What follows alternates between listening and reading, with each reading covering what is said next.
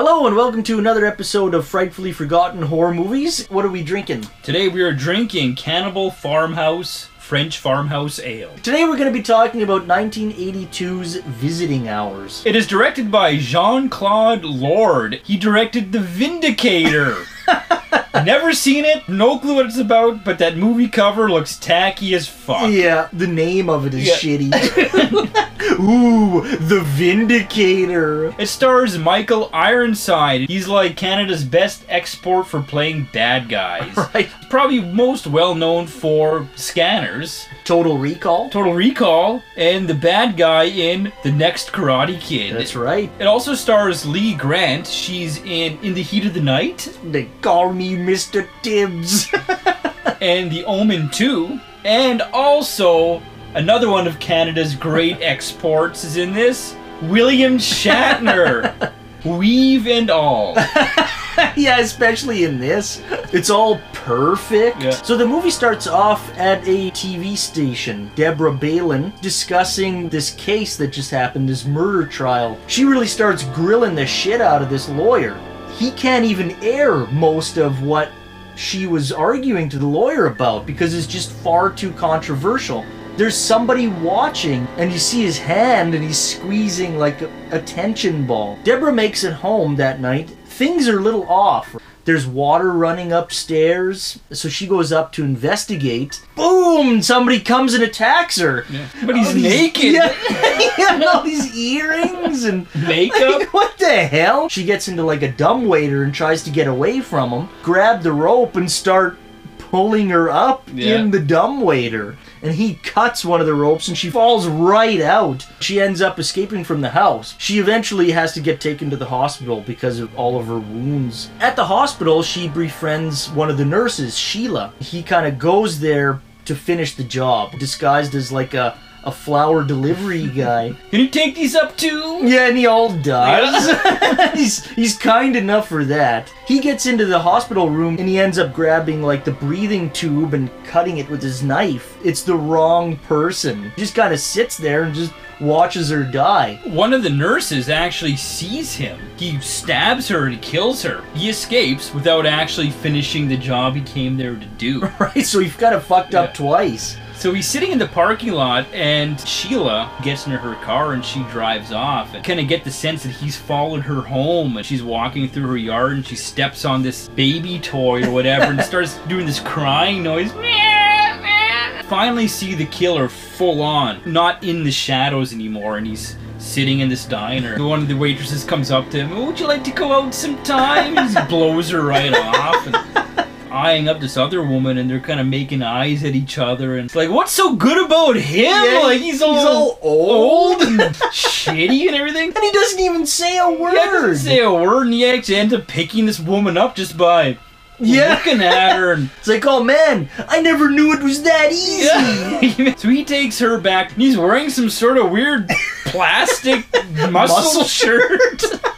And you kind of hear it too as he moves. And they kind of get a little intimate, and then he gets all super rough, pulls out this knife, turns around, and like stabs the bed, and then shows the killer chilling out with his old man. And there's flashbacks to when he was a kid and his dad being all weird and being abusive with his mother. So you're kind of getting to know what's making this guy tick a little bit. He still hasn't finished the job, though. He still hasn't killed Deborah, so he's got to go back to the hospital. This time disguised as an orderly. Kills this Groucho Marx looking guy. Gets into Deborah's room finally, and they finally get like a face-to-face. She's all smoking in the, in the hospital.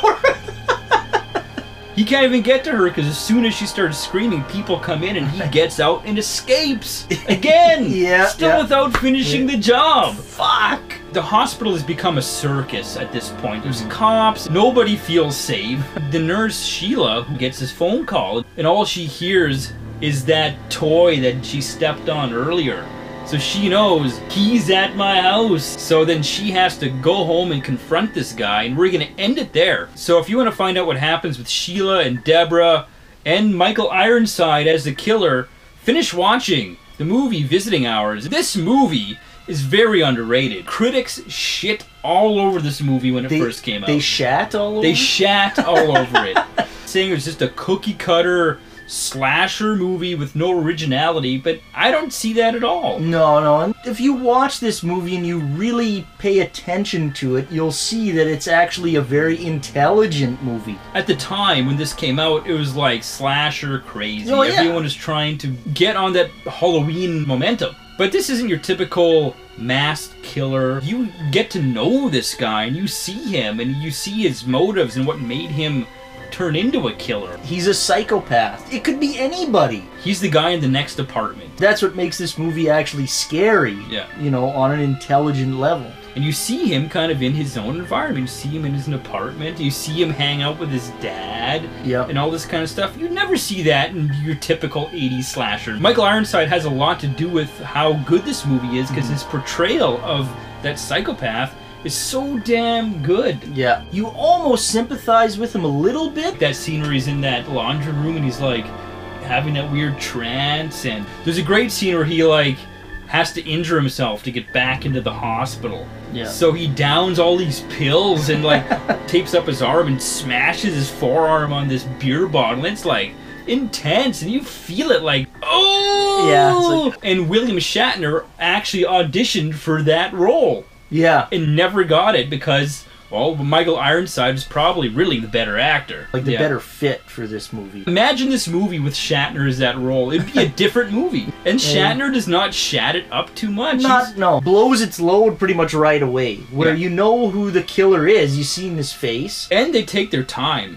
Like, every time he gets into a place and he's gonna kill somebody, they build that suspense. And he has all these little quirks too, like he doesn't have a mask, but he's got these other little things like that squeeze ball and that bell. He wears a necklace that has like a little bell on it, so you can kind of hear him. Another cool thing about this movie is that you kind of have two final girls left in this, right? Yeah. They're pretty strong female leads, which is pretty rare. Actually, you seem to care about the nurse, who is not really the main character, more than the main character. Yeah, it's kind of neat. They kind of turn that a little bit. They turn the tables. At the end, it's like, oh shit, I didn't even care about Deborah. Yeah. If you're a fan of slashers and want something a bit different, that's a bit more down to earth, smart, more based in reality, definitely check out Visiting Hours. It's a Canadian classic. Even just for Ironside's performance alone, it's worth the watch. This is a refreshing movie, really. Kind of akin to, I think, a little bit Silence of the Lambs. Yeah. Where you get to know the killer a lot. It's totally kind of ahead of its time as far as the narrative of the slasher goes. Yeah, and going against the grain, right? For all the shit that was coming out in 82. Exactly. Well, please check out Visiting Hours. And until next time, keep drinking.